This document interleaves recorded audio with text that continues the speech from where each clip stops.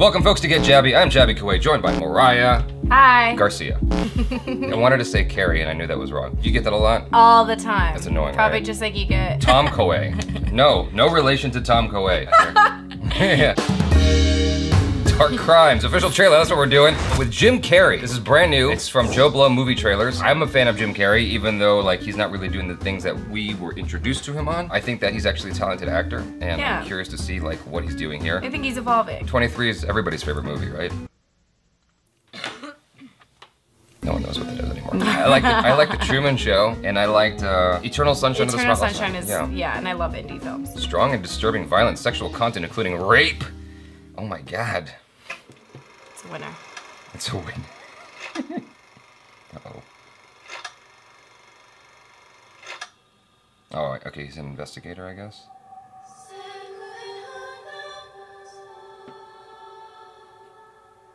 The murder happened here.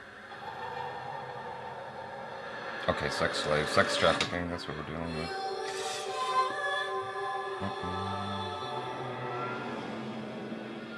I want a case. Be careful. They will come after you. Oh, okay. We have a suspect. A crime writer.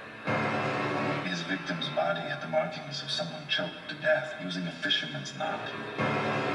Only the killer could know those facts. I think the book is your confession. You think?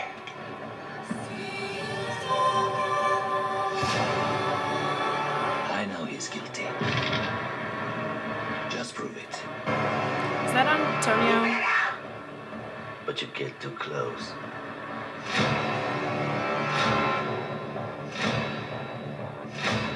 Talk.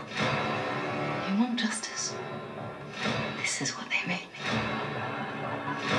5 girls leashed like dogs for what drives most humans. Hair was matted in blood.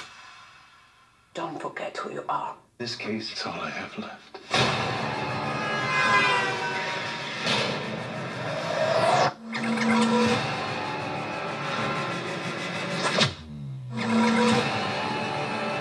He strangled a man.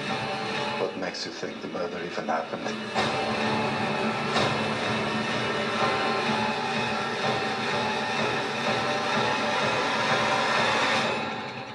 Oh, You want to hear the truth?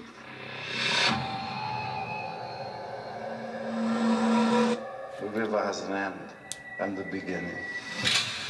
Where is that actor from? Martin Sokas, is that his name? Was he the one in Into the Badlands? Martin Sokas, I think, or Sokas, I don't know how you say his name. I'm sorry, Martin, I apologize. I know that you're frustrated with people not knowing how to say your name, but I did watch Into the Badlands. That is the guy, so I did recognize him accurately. I just couldn't figure out how to say his last name. well done. This guy's got a long track record of films. He's a very, very talented actor. The character he's playing here is totally different from his character in Into the Badlands. Have you seen Into the Badlands? No. It's actually a very interesting show, at least the first season was. I haven't finished season 2. He's very like creepy and unsettling the way his performance in there. You feel just like, ugh, like you gotta take a shower every time you see him do a scene because it's just so gross because he does the character so well. He's a very, very talented actor. And seeing Jim Carrey in this role is so fascinating to me because I associate from childhood his name with like some kind of comedic value. Right. Here, it's like very dark and you see he's like immersed in this role. But I love it. Yeah, This is what I want because he has that, you know that he's capable of so much more. Yeah. And this is exactly where he's like,